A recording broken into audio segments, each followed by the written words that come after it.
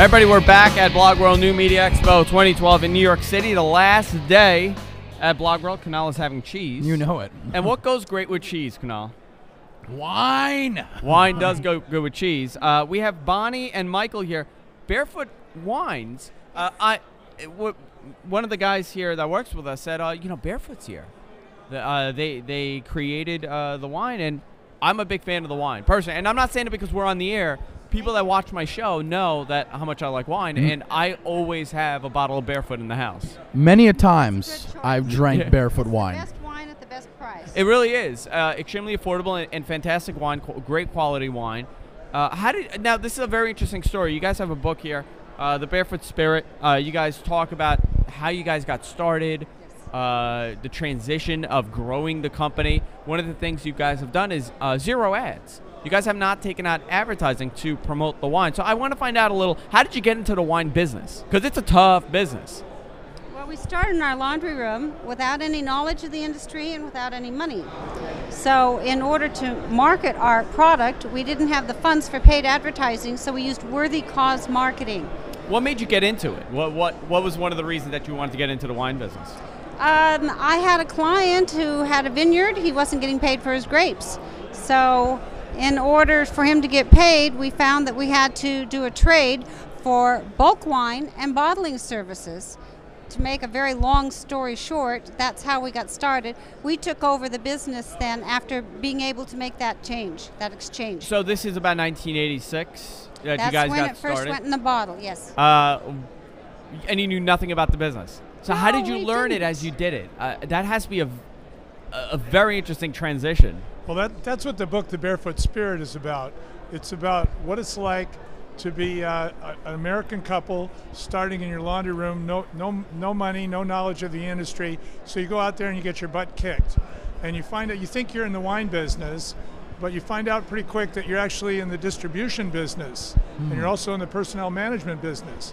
Because in order to get wine to you in Queens, it's got to get there on a truck. Yeah. And I'm a god. It's got to go across the country. It's got to go through distributor. You got to pay taxes in New York. All this stuff has to happen.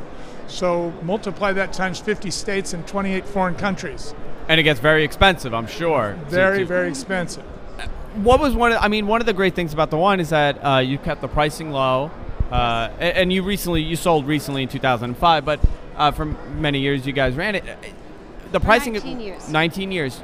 You kept the pricing low, and it was good quality. So how do you balance that? Because there are many times you could buy an inexpensive wine, and it's not that great. So how were you guys able to do it? How were you able to separate yourselves from it? Well, we had a friend who spent a lot of time in France, and he noticed that they had a Vin de Table over there, table wine, and that French people had. They had it with lunch and dinner, probably breakfast too.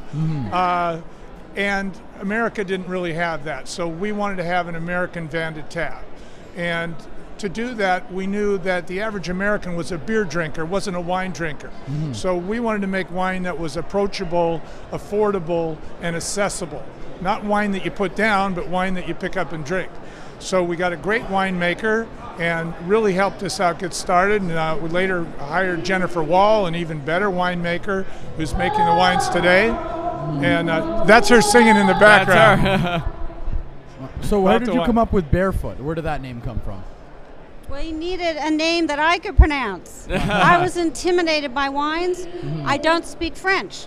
I said, so if we're going into the wine industry, I'd better be able to pronounce every word on the label. Nice. And also, we wanted something where the image was the same as the foot, something that was friendly, something that was physically as far away from nose in the air as possible. So you went to the The foot. wine industry was a bit snooty in 1986, and Barefoot, as you know, is not. And that's your foot. That's my foot. And I've always wondered, My again, that's foot. one of the things that I ask my wife all the time whenever we're drinking it. I say, whose foot? I wonder whose foot is that? And her theory was it was probably a child's foot. No, I was not a child, even in 1985 when we designed the label. That's hysterical. Yeah. Did you ask that question at the beginning of the bottle or at the end of the bottle? End of the bottle. End of the bottle. It's end of the bottle. The double one, the double bottle. Yeah. Wine in the States has changed drastically from that. I mean, there's so many great wines out there now made in in Northern California. That really changed over the last 20 years from what I know. It became more of a friendly thing for average people, like you're saying, to drink wine. Where do you see the wine industry headed now? Because there's so many. When we got started in the wine industry, like I say, it was mostly beer. It was about 4-1. And people came to us and they said, well, who are you competing with? And we said, well, Budweiser, you know that brand. Mm-hmm. And it's because we had to get people to appreciate wine at all. Now we have a whole generation later, we've got people, the Gen Xers and the millenniums, they appreciate wine and it's been around. And so what we see is an expanding future for wine in America. You know, one thing, I prefer wine over beer, and I drink beer, but I when we go out, you know, let's say we go to lunch, I always get a glass of Pinot Grigio, and I sit there and I enjoy my wine. So you're absolutely right. I think the concept of what wine is for, you know, a lot of people think it's for dinner. It's expensive. Well with food. Yeah, sure, it does. That's something that I think most people understand, but they don't know what wines to have with food. Well, the wine that tastes good to you is the one to have with your food. Of course. And there's a lot of different varietals, a lot of different flavors. You want to experiment, you know, you've got lots of places to go, do wine tastings, and see what it is that you like. How come they don't sell wine the same way they sell like a bottle of beer? They do. You could buy a 6-pack of personal wine. You can now. Yeah. Okay. Yeah, the packaging has changed. Yeah. Are you guys doing that? Are you doing 6-pack of wine or no? The current owners are. Okay. Yes, they are. All they have right. 7. They have 1 point. What is it? 175s. Okay. All right. Good. Yeah. Excellent, guys. Again, the Barefoot Spirit, Bonnie and Michael. The struggles, the hardships of becoming one of the best selling wines in the country. I really appreciate you taking the time, and Thank you. Thank you so much. Thanks for having us, Thank you. guys.